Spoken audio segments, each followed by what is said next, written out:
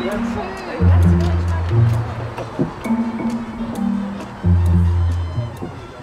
David, the university has identified rapid urbanisation as a grand challenge. What's your role in that? I'm the lead of that, which means I convene and make a noise about it and work with other people to make it a success. And why is it such an important focus for you and such a grand challenge? Yeah. I'm glad you asked. City growth around the world is 1.4 million people a week. It's 200,000 people a day, people being born in cities mostly and people moving. The world is changing. It's the defining shift of our times. And so why are you so uniquely placed to be the leader on this? I've been involved doing this and working in this area for quite some time in different parts of the world. It's a phenomenon that's extraordinary, but it involves an awful lot of people coming together and working on it. So how will you get students and staff at UNSW to be involved in addressing it? Yeah, well, it speaks for itself. Cities are amazing, they're exciting, they have wonderment, they have greatness, they have struggles, they have all these things happening. And a lot of us, well, most of us in the world live in cities. So it's right there, and it's around engaging, listening, talking. Not much selling needed because it's such an extraordinary issue. In terms of UNSW's global strategy, how does it fit in with that? It fits perfectly. It's Australia's global university. This is a global phenomenon, social impact, cities where we get the extremities of wealth and poverty, inclusion. It ties to other grand challenges as well. Refugees. Most refugees around the world live in cities, not in camps. Inequalities. So this is one which connects in a number of ways across the university. Right, and across the world. Yeah. It's a global thing. Yeah. So what about this conference you're having, which is about resilience, urban resilience in the Asia Pacific? How did this come about? It came about a conference held 5 years ago in America with one of the partners, Harvard University. We're doing part two, so it's Harvard, it's UNSW of course, and it's ARUP, one of the world's biggest engineering firms, and Australian Red Cross, part of the Red Crescent movement, the world's biggest aid movement. So it's practice and it's research. How do we challenge the issues of climate change and disasters in a meaningful way in the Asia Pacific? Well, region is a big word, but in this part of the world. And that's in terms of, for you, does it combine other issues such as rapid urbanisation? Yes, very much so. It is focusing mostly on the most vulnerable, but we're thinking about Pacific Islands, which are rapidly urbanizing. It's surprising to think that, but Solomon Islands or Fiji or you name it, growing very quickly in cities. And what does that mean and how do we manage them? Because there's a chance to get it right across the world. It's not too late, if you like. And so for you, what would you like to come out of a conference, rather, so it's just not just all talking? What would you like it to lead to? Yeah, well, we have great people coming. We have the Under-Secretary General of the Red Cross Movement. We have some of the world's leading scholars coming. It's accurate to say from the US and the UK on these subjects. So it's practice and it's research.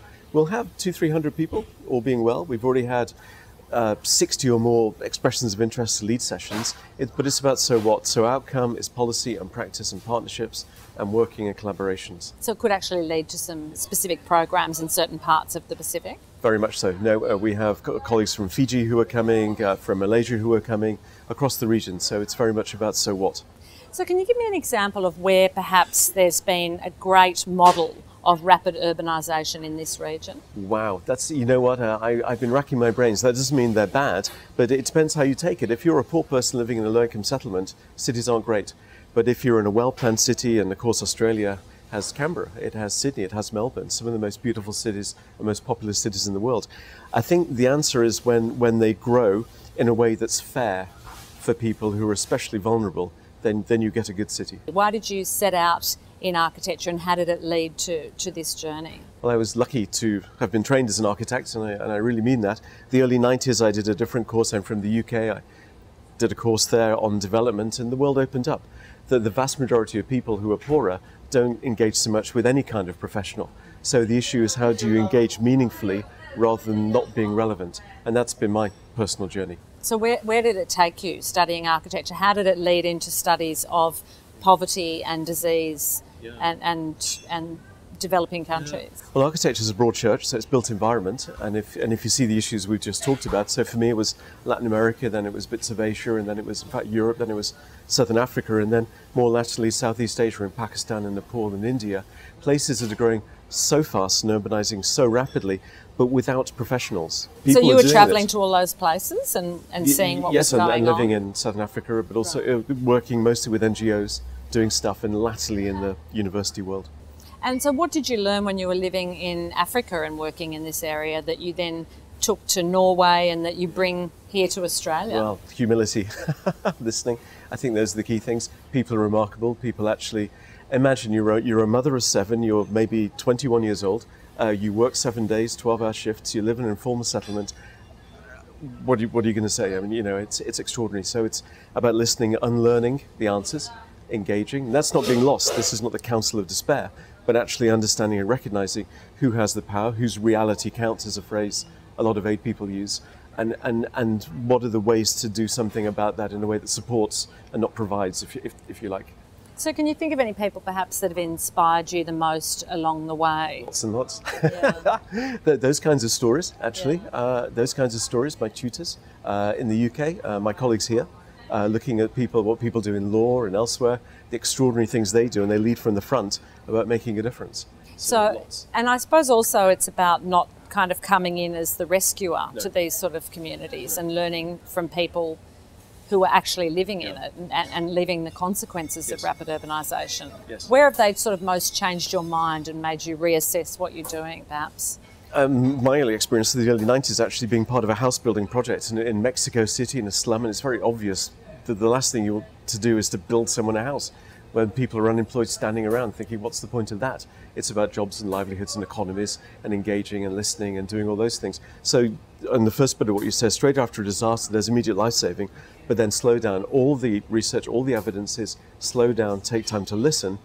The Nepal earthquakes, the disasters that are happening, heaven forbid right now, there will be ones happening right now. Slow down and listen to us. We're not helpless victims. We're the people who have survived and pulled our neighbours out of the rubble, literally. And actually we want support, not to be told what to do.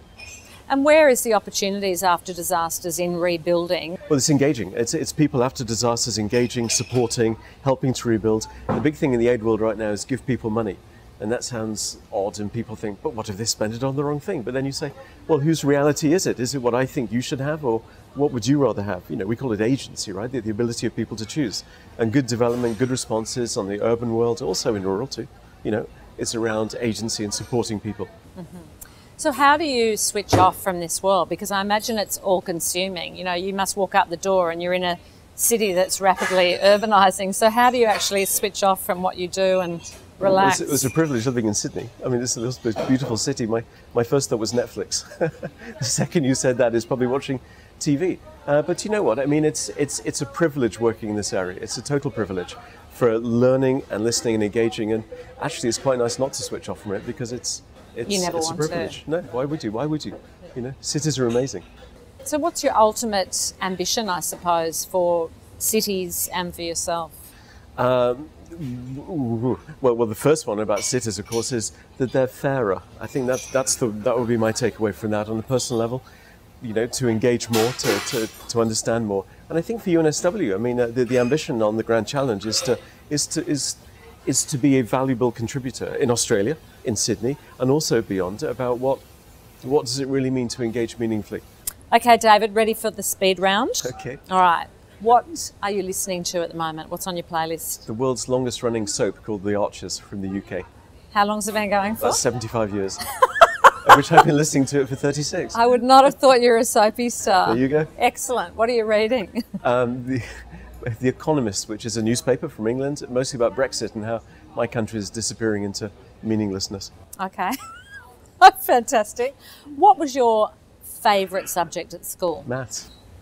You loved maths? Yes. Oh, that's good because you use it. Do I? Do you have an early memory? What's the earliest thing you remember? 4 years old, the first day of going to school, with a pump bag with trainers in it.